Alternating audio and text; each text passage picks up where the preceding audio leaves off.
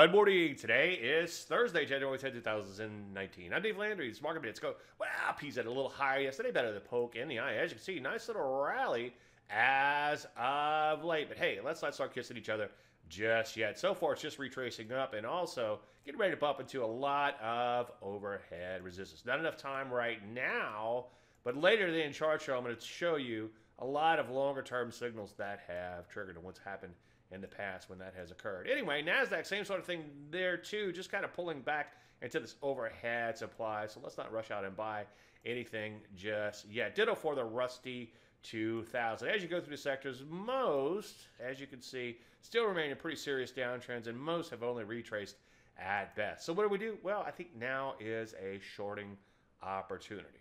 Any questions? As usual, Dave at DaveLandry.com. I'm Dave Landry, and you started the Market Minute. See you at the show.